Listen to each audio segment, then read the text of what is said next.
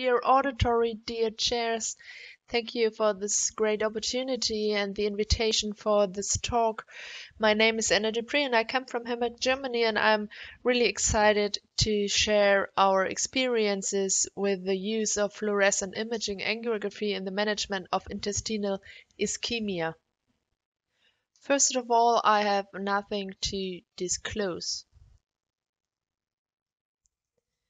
What are we going to talk about during this talk is first the basics of quantification we were dealing with in our experimental studies. We try to find a method which can accurately predict the perfusion in different clinical settings and visceral tissues. And afterwards, I want to show you two clinical applications in mesenteric ischemia.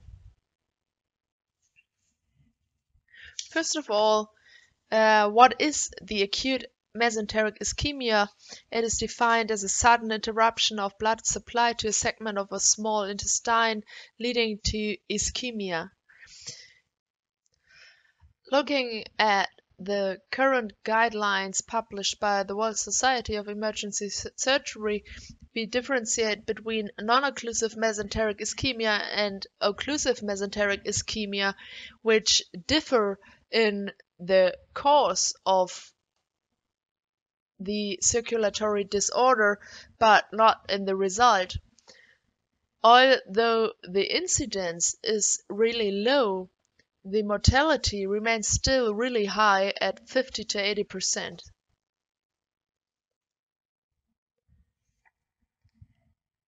In a study conducted by our own clinic, the evaluation of 300 patients showed a mortality of 68% of those who survived, and that is the main fact or the interesting fact. Nearly everybody developed a short bowel syndrome. The question is, what is perfused enough, and can we avoid to resect bowel which has the potential to regenerate? And in my opinion, this is the most important field of application for fluorescence angiography. So what is perfused enough? To answer this question, we conducted a study in a porcine model recently published in PLOS ONE. The intraoperative decision-making about potentially reversible ischemic areas is subjective and highly depends on the experience of each surgeon. Despite the regular appearance of intact serosa, mucosal ischemia can still be present, leading to undervalue extent of tissue destruction. So we tried to find out if fluorescence angiography can help to objectify the evaluation of intestinal viability and resection margins. We designed that study as follows. We had pigs which were randomized into 3 groups with total ischemia duration of 3, 6, and 10 hours, and we had 3 regions of interest which were defined in ischemic, transitional, and control areas. We then performed 3 measurements at baseline occlusion and 60 minutes after reperfusion, and in order to establish safe ischemia, a side branch of the AMS was closed, and you can have a closer look on this experimental setting in the publication.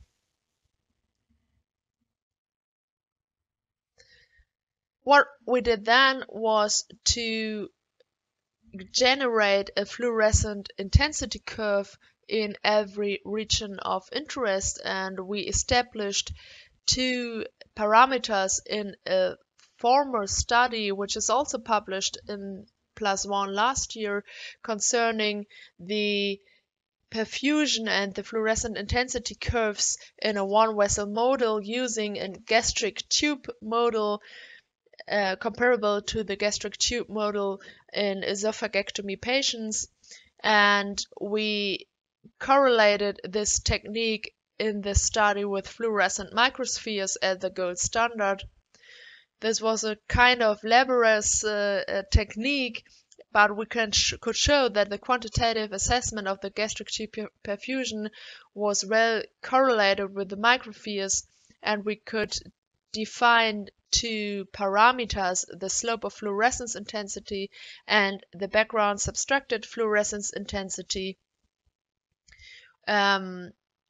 which are different parameters to assess the perfusion of the tissue.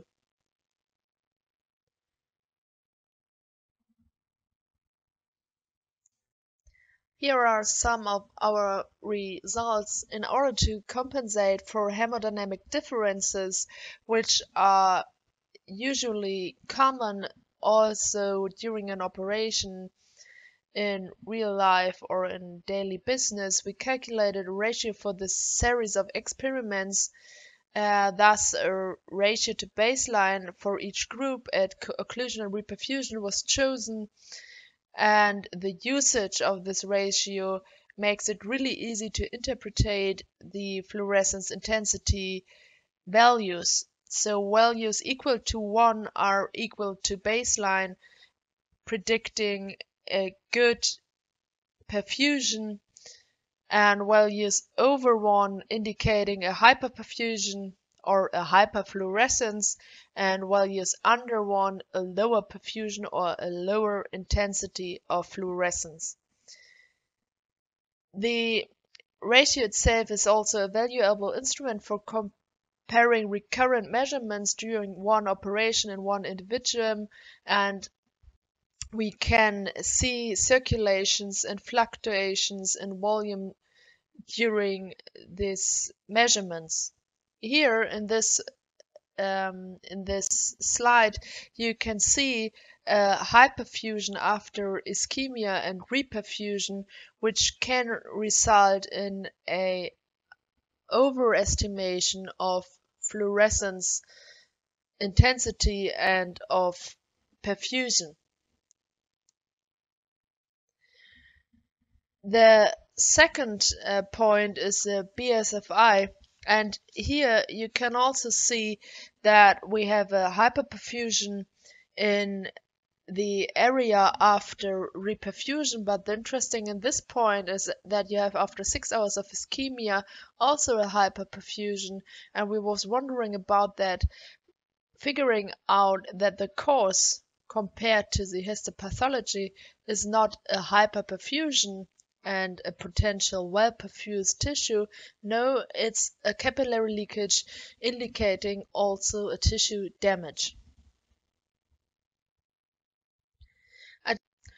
Now I would like to show you some clinical examples. We currently try to confirm our results and find a valid cutoff values or a valid cutoff value as we try to find out, although in the gastric tube perfusion, which is recently under submission.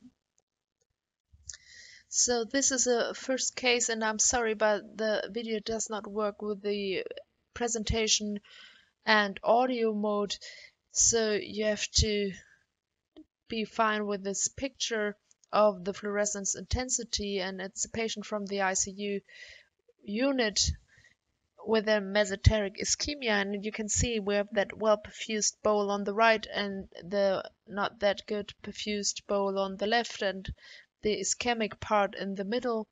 And what we did is that we backtable created that fluorescence intensity curves to evaluate the perfusion, and we could see a really nice SFI curve and SFI values compared to the ischemic area.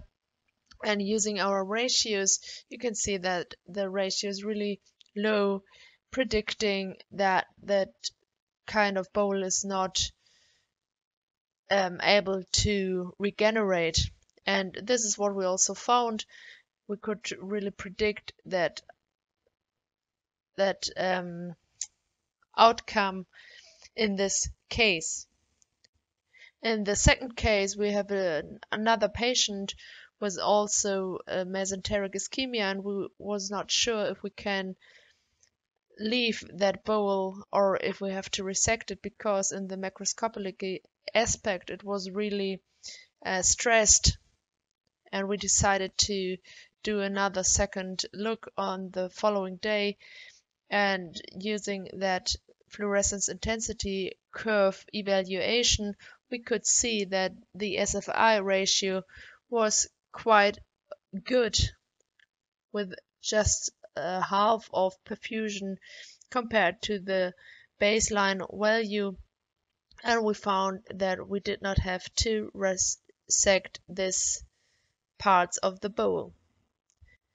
So I can conclude that the fluorescence intensity is validated for measurement of bowel perfusion, but we still need further survival studies to prove this method. Thank you for your attention, and bye bye from Hamburg.